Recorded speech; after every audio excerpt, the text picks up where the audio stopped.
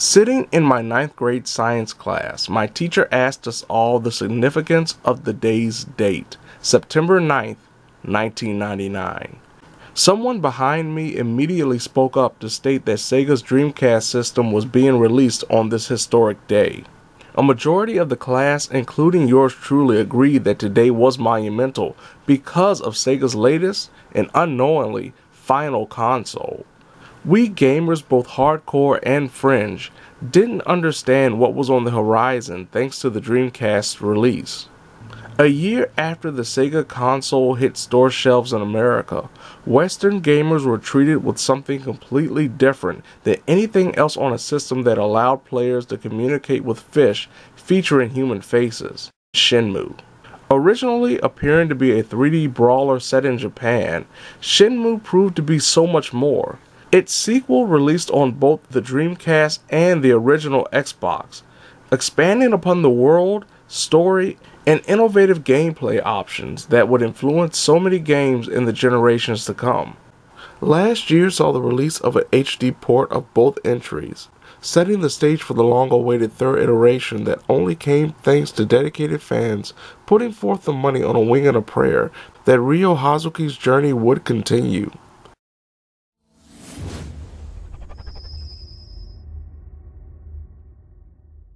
Taking control of Ryo Hazuki, the son of a martial artist slain by the mysterious Lan Di, to attain a sacred mirror, the player is immediately thrust into an expanded version of the village Hazuki found himself inside at the end of Shenmue II, Balu. In this rather small area featuring adults and kids running around completing their daily tasks, including farming and spending money on capsule toys respectively, the player is introduced to the plethora of things to do alongside completing the main story, like gambling at the local bazaar, training Hazuki's kung fu ability at the temple, and fishing. There are also side quests that will randomly pop up, usually connected to Ryo walking by a particular character, like a child hoping to own a soccer ball. After 20 plus hours, Ryo discovered that his journey must continue after I spent too much time grinding for money, skills, and passive abilities, as well as playing any side quest I was able to discover. But right now it feels best to just leave well enough alone.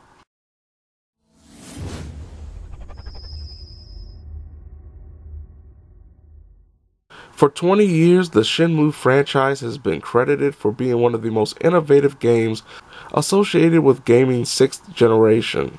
The story begins simply, yet horrifically, as Ryo Hazuki discovers the dojo he trains at and lives beside is being invaded by a menacing, almost stereotypical martial artist, Lan Di, who is in search for a mythical mirror that apparently is possessed by Ryo's father. When Ryo's dad refuses to give up the mirror, Lan Di slays him in cold blood, leading Ryo on a search for answers and revenge. Most games with an initial narrative like the one in Shenmue would feature the player entering an open world ready to kick butt and take names.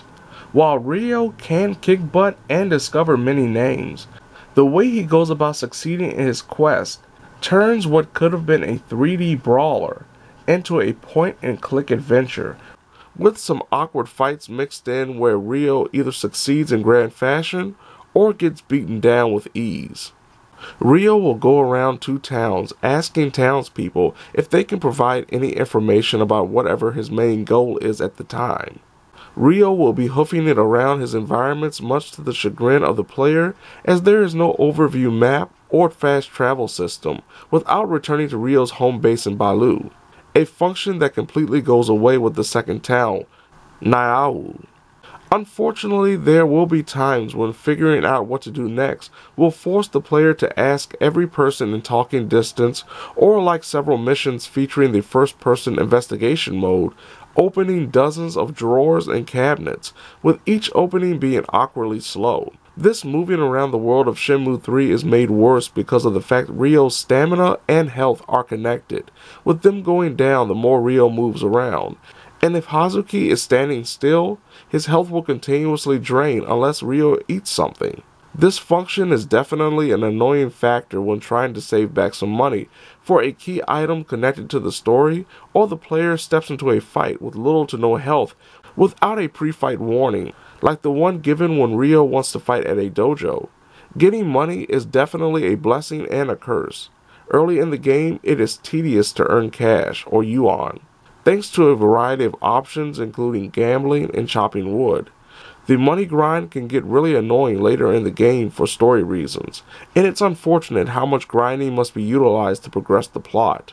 This problem is mostly alleviated here, with certain events offering fast forward or skip options, so Ryo can immediately move to the next scene or confrontation. Like its predecessors, Shenmue III doesn't play into the idea of fast-paced gameplay by featuring an archaic combat system. One of the game's biggest flaws is the moment Ryo has to throw hands and feet against one, or heaven forbid, more than two opponents, thanks to the game's cycling targeting system, usually focusing on the wrong adversary. Shenmue III is a poor man's 3D fighter a la Virtua Fighter. By hitting certain button combinations in their proper sequences, will allow for Ryo to throw kicks, punches, and combinations, with the left trigger also being responsible for Hazuki blocking. The block button can also parry incoming attacks if the player hits it at the right time, instead of holding down the button. Blocking has a meter attached to it that drains with each attack from an enemy that temporarily disables the function if the bar completely depletes. Throwing options have been removed for some reason. Sadly, the combat is as stiff as what was seen in the first two entries, with terrible hitboxes, surprising moments where counters and parries don't work, and enemies having temporary invincibility or great blocking depending on their skill level. Ryo 2 has skill levels that can be upgraded: attack, endurance, and kung fu. Playing through some of the rather mundane and boring minigames, like timed one-button punch sequences, or sparring at the local dojo, will boost both Ryo's skills and whatever maneuver hasn't reached its maximum level. Depending on the enemies, the player may discover that Ryo is underpowered without any indication as to how much stronger said opponent is, until Hazuki is on the ground, and being told his kung fu isn't up to par. It doesn't matter if the player controls Ryo better than the opposing AI in a fight. If that enemy has higher kung fu than Ryo, 2 or 3 solid strikes will deplete Hazuki's health. While training to get Ryo better for a fight is very Shenmue, it becomes obnoxious when these "your kung fu is lacking" messages appear with almost every fight that progresses the story, though there's not much of a story in the first place. After Shenmue II's big revelation that would stay unresolved for 18 years until this game's release, 3 plods along with a narrative that barely accomplishes anything. The major story beats and moments that came from Shenmue II felt grand and deserving, a majority of the time after one's plot provided what many would only call a teaser for what the developers had in mind for its future installments. Shenmue II, from a narrative perspective, felt like a proper step forward. 3, however, barely capitalizes on its direct sequel's pacing, with a final act that leaves it open for a 4th game that isn't guaranteed to even happen. Beyond the disappointing cliffhanger is a lack of character development for people like the quiet girl Ryo met at the end of Shenmue II and Shinoa, or even some of the new characters introduced, like a shrine maiden who's given one introductory scene and treated by the game's end as if she's become a big part of Ryo's world. The mysterious villains, be it Lan Di or the thugs Ryo is constantly searching for, too barely get any type of characterization. Like the aforementioned mini-games available for both making money and just for the sheer enjoyment, are also the return of QuickTime events. While most QTEs come at the player rather quickly, they are incredibly forgiving with the checkpoints, so the player isn't stuck at the same spot for too long, with some QTE failures actually being incredibly fun to watch play out.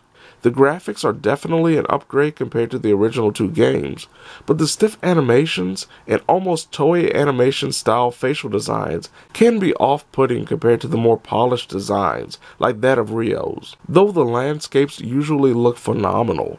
From a voice acting perspective, it sounds like something from a game presented 20 years ago. Some actors do a remarkable and appropriate job, but a majority of the conversations are incredibly broken and edited badly together, with odd pauses and even abrupt endings that forces the player to speak to an NPC again to ask Ryo's question. Technically, the game does suffer from frame rate drops, texture and characters popping in, and extensive loading screens like what came with its HD counterpart. Considering what is usually loading, including 20-second cutscenes, will still produce a lengthy loading screen. Shenmue III delivers on the nostalgia the franchise has now become associated with, but there are some definite gameplay issues that ruin the overall enjoyment, including an underwhelming combat system, the joining of Ryo's health and stamina, and a narrative that barely advances the overall story. No matter if it wants players to embrace a game rooted in a different time or not, it's very hard to believe fans both new and old will be wholly satisfied with Ryo Hazuki's latest journey.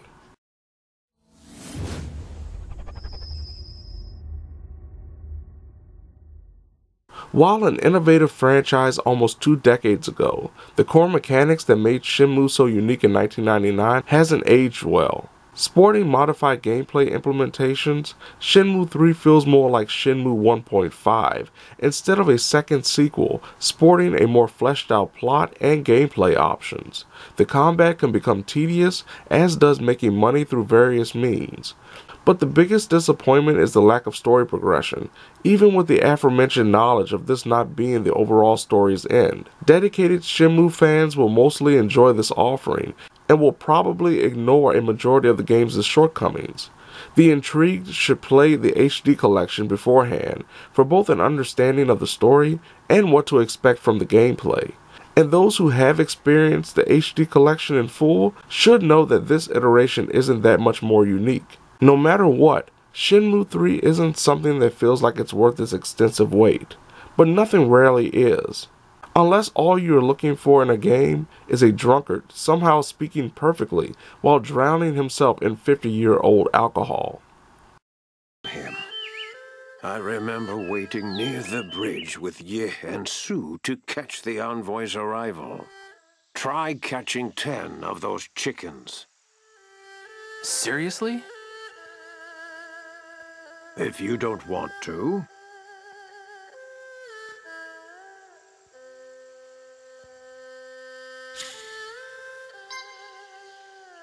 No, I'll do it. I just have to catch them, right?